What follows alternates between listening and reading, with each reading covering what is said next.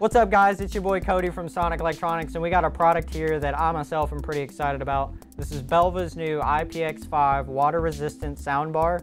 It's the BASB27, and I gotta say, in terms of durability, build quality, sound quality, and some of the features that this thing has, it's really up there in the top of the ranks with other soundbars from like MTX, Rockford Fosgate, JBL, and of course Boss and some other guys. So without further ado, let's jump on in, talk about some of the cool stuff we have with this here soundbar.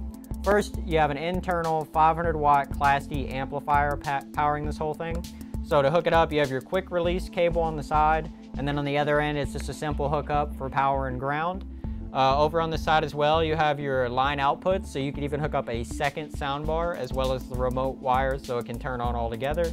And then in terms of connectivity, actually getting your audio from your source to the soundbar, you have your auxiliary input, and then this thing is Bluetooth as well, so either of the two that you would choose to use, they're there for you. Now where you're sending all that sound is important, of course, and what you're doing with all that power. So in the front here, we have 6 full range drivers, 6. And I gotta say, this thing is pretty loud. You put this thing on the boat, put it on your ATV, you're gonna be out there jamming. You're gonna be blowing up everybody's ears. So you have your 6 full drivers as well as your 2 1-inch horn tweeters on the front. And all that together is gonna give you just an exceptional sound quality. When it comes to mounting up, you do have the 2 included multi-angles, so you could kind of mount them here, all types of ways. These handle 1.7 to 2-inch bars that they mount up to. And then they have 2 mounting rails, so you have one on the top and one on the rear. This whole thing's kind of cased in this nice metal and hard plastic body that's gonna really protect it, make it that durable build quality that you'd expect. So now hopping into the control center, you have on the front, you have your power on button, your pause play, as well as your track forward and back. And then this is not a mute button, surprisingly. It's actually for your preset EQs. So this soundbar does have a built-in DSP and EQ. So this will allow you to cycle through those preset EQs until you get the one that you like, as well as your Bluetooth button there on the side. And last but not least, one of the big features of this that a lot of you have probably already noticed, because we've been kind of displaying them here at the bottom, is this thing does have a pretty nice, pretty good looking little bar on the bottom here for the light show that you're seeing. It's got quite a few LEDs on the inside here, really well built, really durable, definitely water resistant. It's gonna hold up, and you can control all of that with our remote here.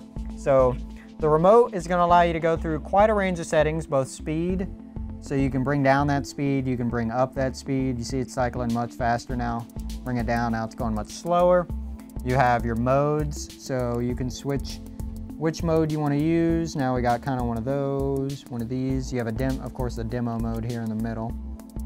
And then you can even change your color. So if you want to go like that nice blue, yellow, a lot of options here. You can even adjust brightness.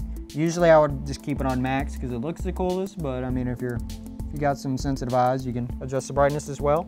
So that's kind of the whole reason for the controller. It does also have a power on button, which is nice.